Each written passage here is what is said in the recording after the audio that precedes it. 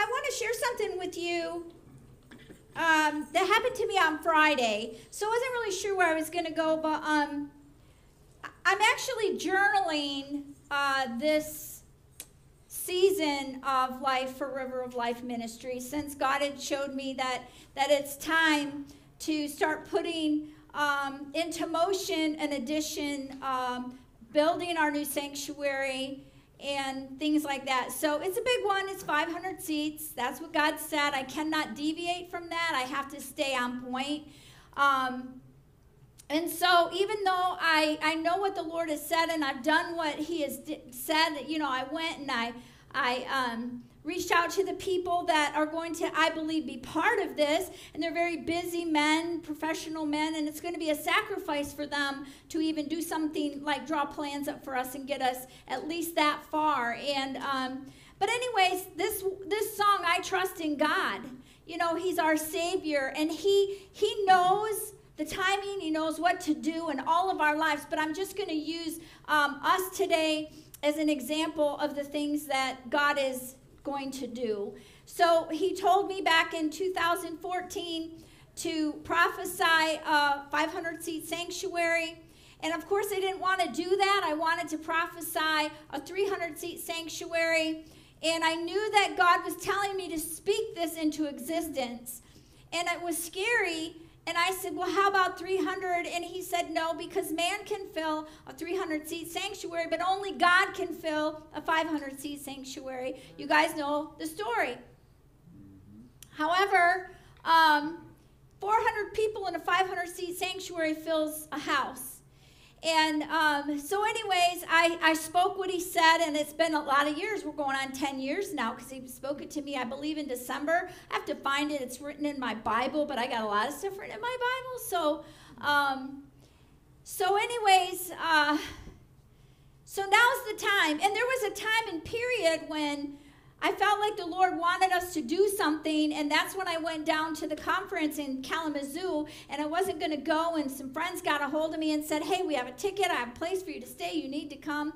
And I went, and there God gave me a word, and he told me if I would wait. He knew that I would be obedient because he's seen my heart. He's seen that I was going to pull the trigger and start going forward.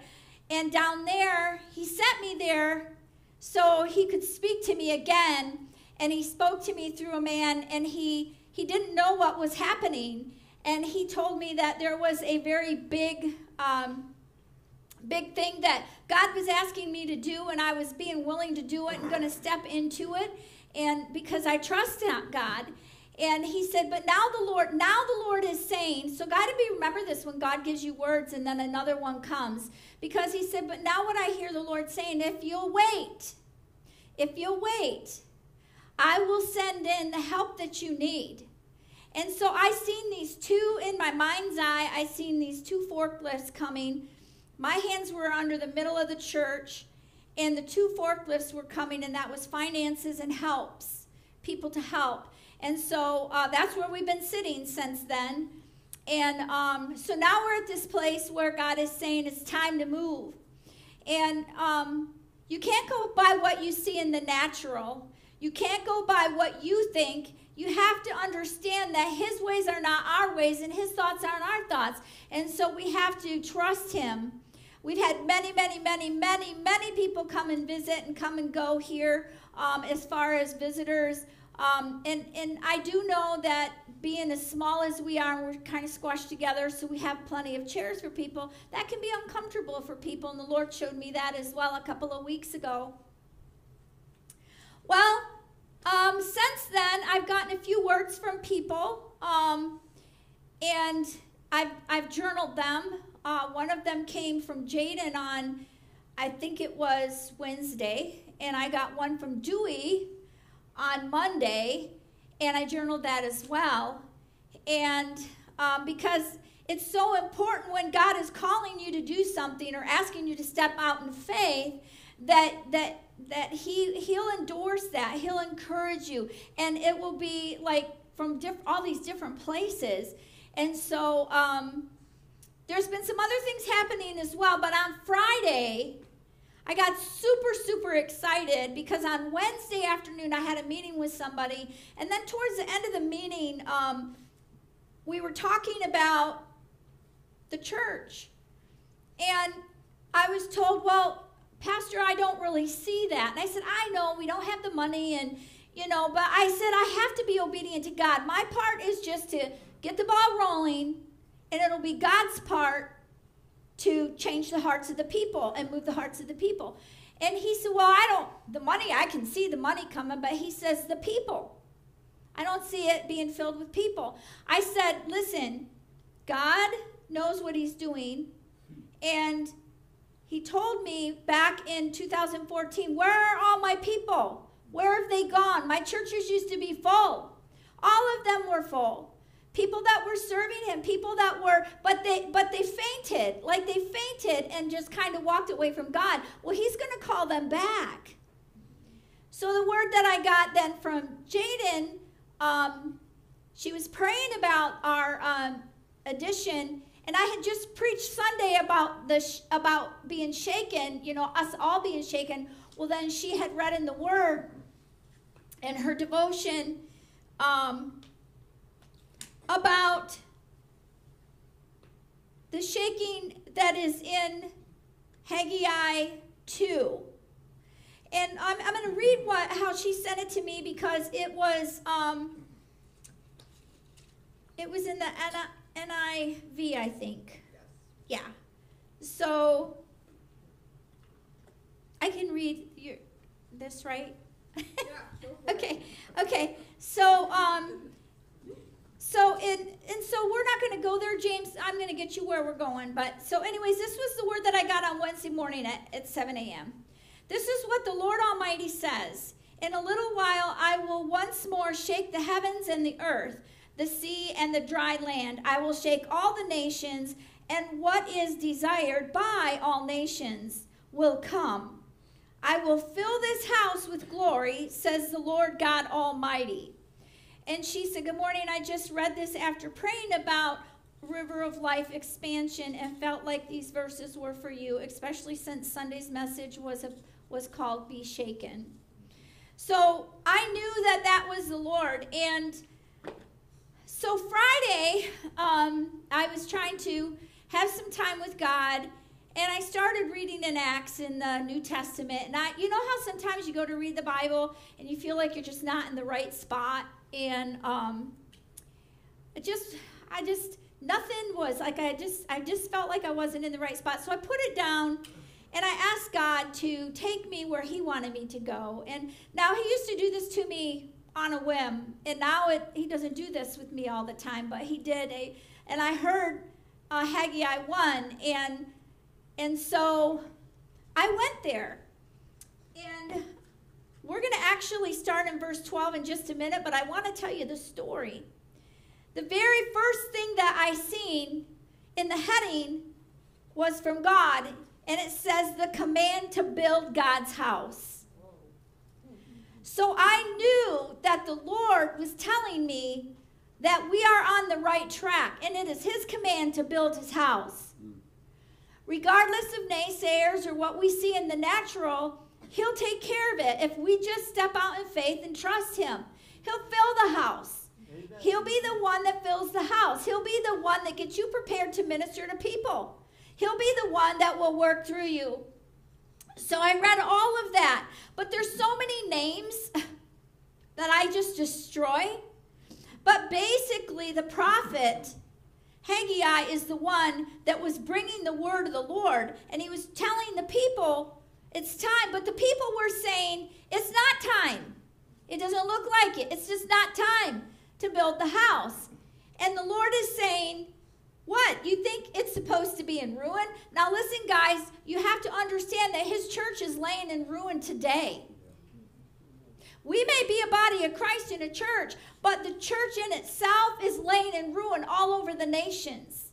And God wants to rebuild his house. And he wants his remnant to live. And so as I'm reading this, I'm getting super excited because I know it's God confirming what he's talking to me about. And what he's saying is, hey, even if the people don't see it, you keep your eyes on me because I'm commanding you to build the house.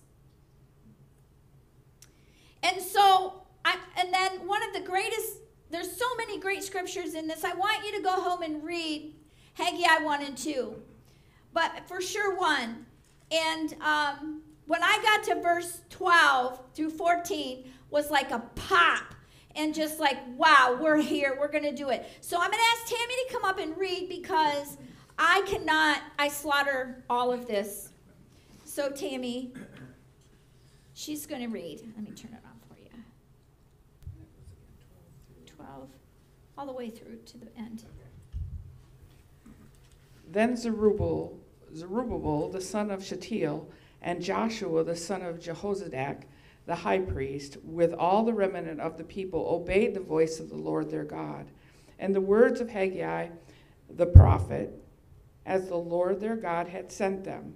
And the people feared the presence of the Lord. Then Haggai, the Lord's messenger, spoke the Lord's message to the people, saying, I am with you, says the Lord.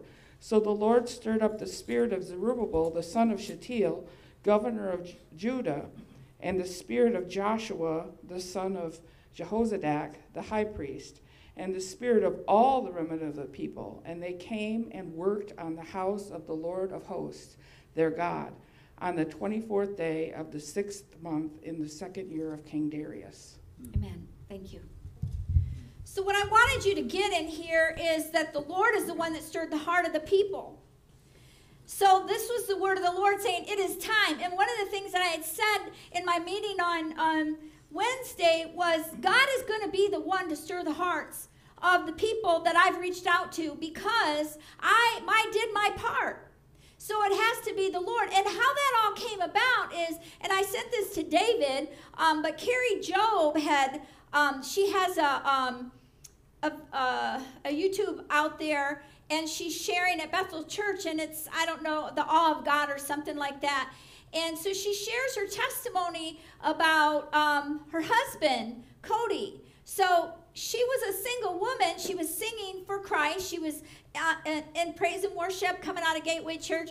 But listen, guys, she was not married, and she just left that in his hands. Well, for 5 years, Cody was in her band and traveled with her for 5 years. She never looked at him romantically. They were best friends. There's an age difference. She's older. But then one day, God just opened up their eyes for one another. So I have hung on to that. I'm like, God, you will be the one to open up the eyes and the hearts of the people that will jump on board and believe this and go forward in this. And so I'm just going to trust you with it. And so that's where I've been sitting. So when the Lord comes and confirms things by the word to me, it really flips my wig because I'm like, that is how he will do it often with me, is he'll tell me in my spirit and show me in my heart and mind, and I'll speak it out because he tells me to, and I'll take a step of faith. And even though everybody doesn't understand, I know what I'm hearing. And then later, God will confirm it in his word. I'm telling you this because God will confirm the things and the promises that he's promised you in his word. He will do that. He may tell you in your natural man, he may tell you in your spirit, but he'll confirm it in his word. And so when he confirmed it, I was so excited because Zerubbabel and Joshua were the naysayers, but they were an important part of getting this building built. The temple built for God because it was for his glory. It was for what he wanted. And so what happened is Haggai spoke the words. He did it. He spoke as a prophet what God wanted done. And then the Lord is the one. The Lord is the one. He says, I am with you, says the Lord. So the Lord stirred up the spirit of Zerubbabel and also Joshua.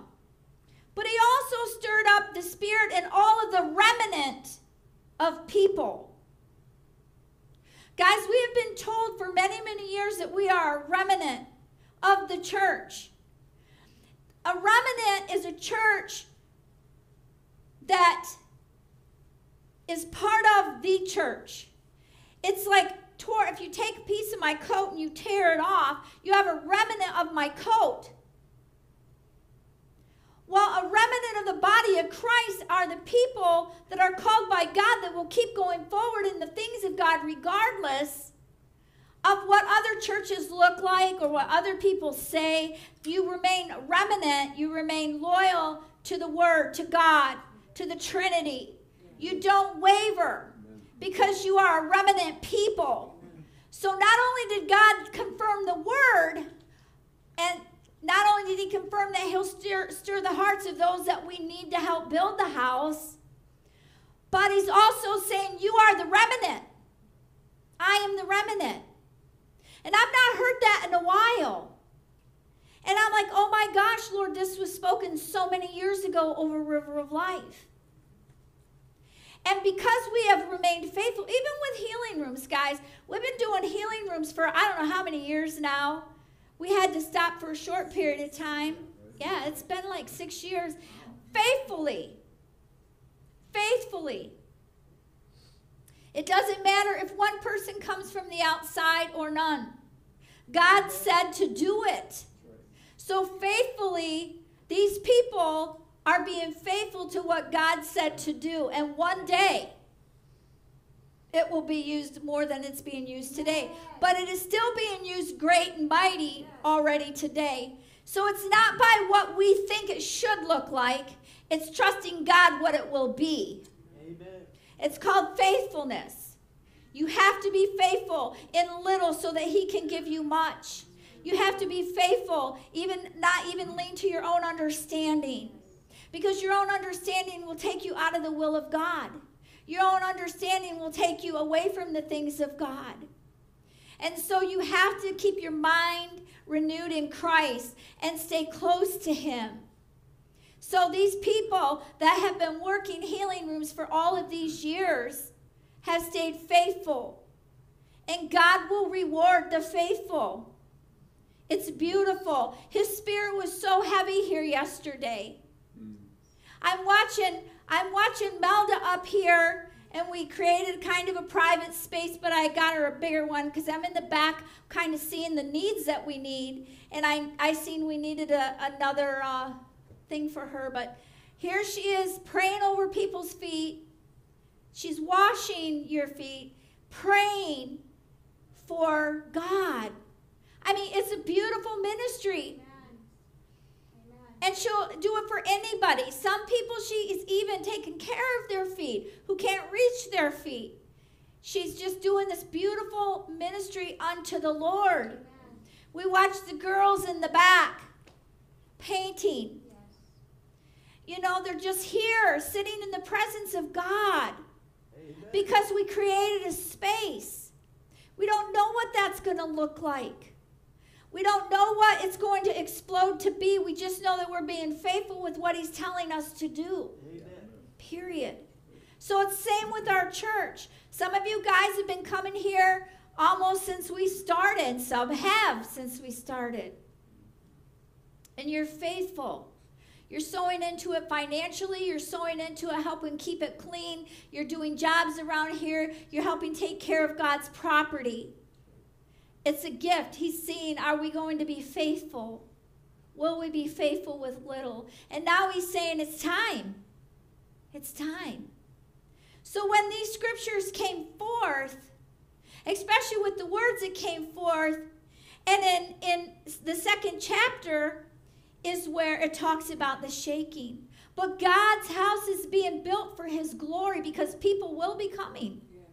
They will be coming. The churches are going to be overflowing. The ones that are making a difference. The ones that are serving God. Because there's a lot of churches out there that are not serving God. There's a lot of churches out there that are serving their own egos and their own stuff. So it's important that we stay on task with the Lord. Amen.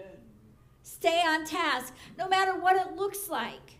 Be faithful to him. When he's made promises to you, journal them, write them down, and remember them. Remember them. In his timing, they'll come into fruition if they're of him. And that's where I'm sitting right now. I'm like, God, I've done my part. And I'm going to trust you with your part now. And then once you get your part done, I'll do my part again. So we'll just walk it out with you, Lord. That's right. But I know that I know that I know when he confirms something like that in the word, he's going to do it. So it's not up to me to beg, borrow, and steal or bug. What it's up to me is to get on my knees and pray. That's right. That means all of us. Yes. To pray that God's perfect will be done. Amen. Here. Are we perfect? Absolutely not. Do you all have problems in me? Absolutely you do. But God can work through your muck and your mire. He can put you on the rock. He can transform your heart and mind. He can bring things to you that nobody else could ever bring to you. He can do things through you if you just surrender and say, I'll be available. I'll go help. I'll do this. I'll do that. I watched people be used of God yesterday, and it was just beautiful because they came. God says, you come, I'll use you. You surrender, I'll use you. You go wherever your leader tells you to go, I'll use you there, even if you're not comfortable there. I'll use you. Because obedience is important as well. Being submitted unto your leaders is very important. And that submission, like the word says, I don't want you to do it in front of man when in your heart you're really not there. God looks at the heart. So if you have a problem with that, then you want to take that to God. And you want to ask him to give you a heart that will submit to your leaders, no matter who they are. Amen? Because he can work with a heart like that. So I just really feel like this morning when I was trying to pull things together, I didn't know I was going to be sharing this with you guys, but I was just so excited, and I wrote down all about it yesterday. It's such a marvelous picture of how we are. It's God commands us to build the house through the prophet, and all the people are like, no, it's not time. We shouldn't do it, blah, blah, blah. And God is saying, tell them that I'll be with them. I will be with them. You can't build it on your own, but if I'm with you, I can build the house. And that's what he's done here from the beginning. God built the house. God built the house. He said, put my names on the wall. They'll be on the wall in the new sanctuary. It'll be very simple. We don't need to have elaborate. We just need a place to gather so we can worship God. So that we can allow him to fill the house so that people that are coming back can get plugged in and the new ones can come and know that they're in the presence of God because we built it for him. Jaden and I set up the fellowship room during the week because we wanted to do some stuff for media for her to do in the future. The minute that we started setting up that room, when we walked in there, I could feel the presence of God. It was so thick in there because we did that for him. Yes. This room, people come in and they're like, oh my gosh, some of us get used to it. Amen. But at the same time, sometimes you can really feel the presence of God. I can anyways. But walking into that room after we set it up, it's like, oh my gosh, Lord, I can feel you here. We're not even going to do anything until Saturday. But yeah, here you are waiting for us to come. It's the same with the sanctuary. Waiting. It's been a place that has been made for him by his design. Everything in here is by his design. So he dwells here. Yes. He dwells here. So he dwells with you and me. He'll confirm the things to you in the word. He'll bring confirmation to you about things that you're waiting on. Just like he did with me. And I know he's going to continue because I promise you this is a big task. And I know there'll be things that will come against me. I already know that.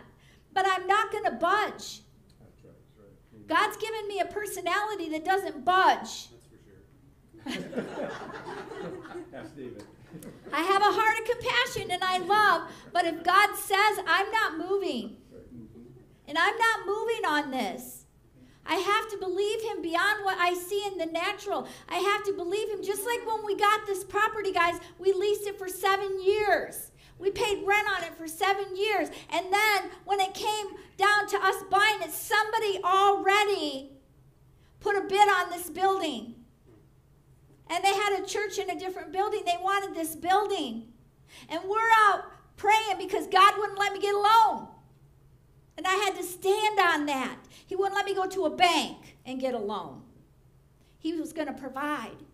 So we all gathered, and we would go out on Thursday nights, and we'd lay our hands on the church, and we'd lay our hands over there on the kids' room. We would take dowels with scripture, and we put it in the ground. We all went out there, and we put scripture in the ground. We claimed this land for the Lord. And even if we didn't get it, there was a church that was buying it, but we believed that God said it was ours. Amen. But guys, it came right down to the narrow.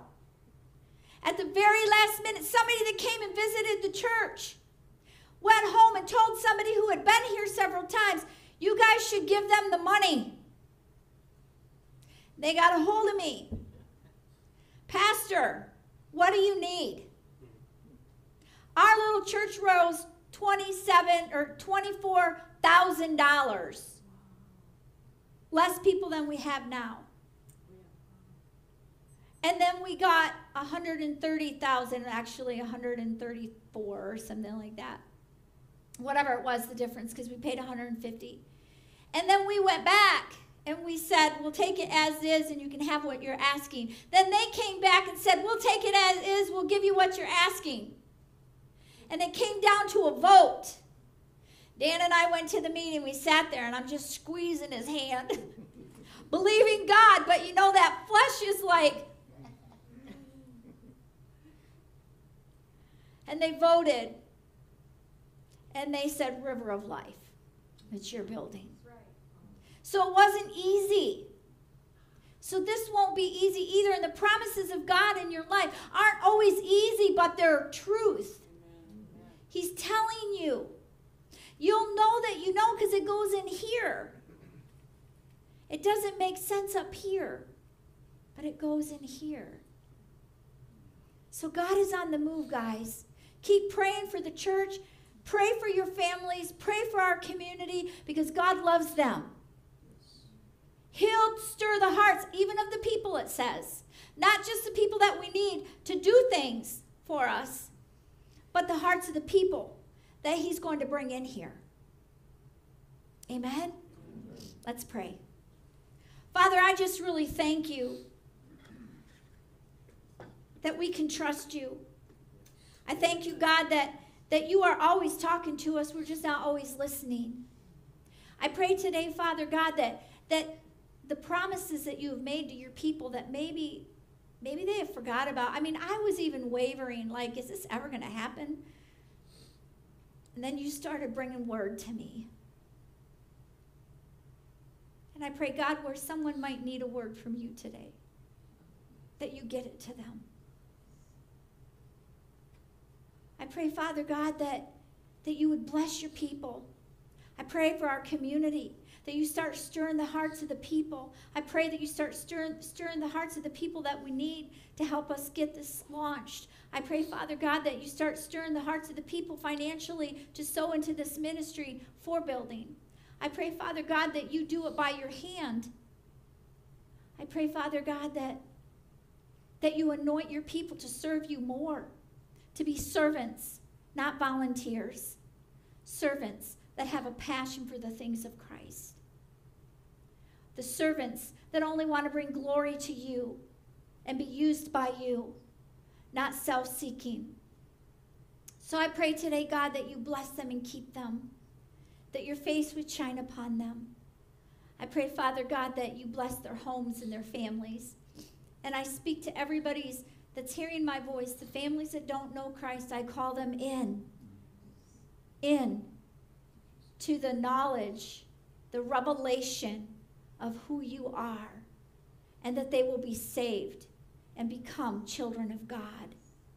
Be with those, Lord, Help them. Some are teetering. I know it in my spirit. And I pray, Father God, that they will say yes without knowledge. And they will say it by faith. And you will meet them, Lord, and start to bring that transformation. God, we love you and we praise you. In Jesus' name, all God's people said, amen.